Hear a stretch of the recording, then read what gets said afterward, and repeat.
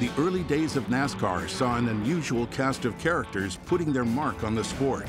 In a time of growth and innovation, you never knew what you would see at the racetrack.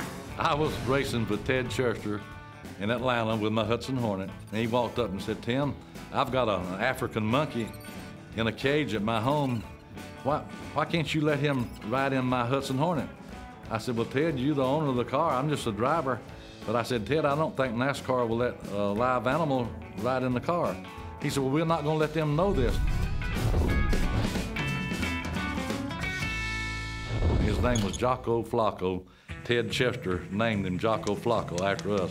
We run full seats back then. He said, "I'm going to have a perch built in the passenger side.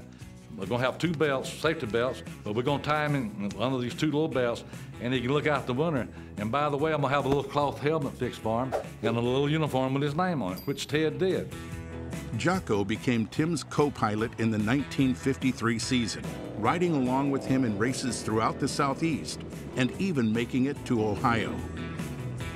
I'll never forget how much trouble we went through trying to hide Jocko in the infield. And man, when they throw the flag, I'm going down the backstretch doing the race. Here's a monkey sitting in the passenger side, and you know it's real close because the driver's sitting in the other cars. Here's a monkey grinning at them, and they'd almost run into the wall. And would you believe that monkey would laugh at them and cut up and wave at them? He run in 8 races with me, and NASCAR didn't say a word. Over those 8 races, Tim and Jocko led 158 laps and had 5 top 5 finishes. And with Jocko's monkey business distracting other drivers, Tim and Jocko led their number 91 Hudson Hornet to victory lane at Hickory Motor Speedway, beating out the likes of Herb Thomas, Buck Baker, and Lee Petty. The funny part about this whole story, and it's a true story, I was running the mile track at Raleigh, and I was in that race with Jocko and the Hudson Hornet. Funny was leading the race. Speedy Thompson was running 3rd, and about halfway of the race, somehow Jocko had got out from under 2 belts.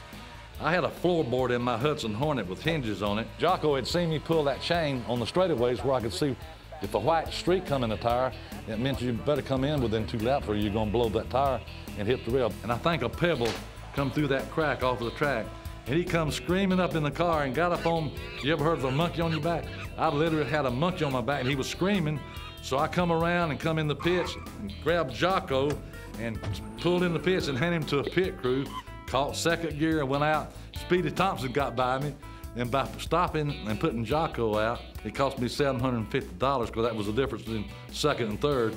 But it's the only time in NASCAR history that a Grand National car had to come in the pits to put a live monkey out.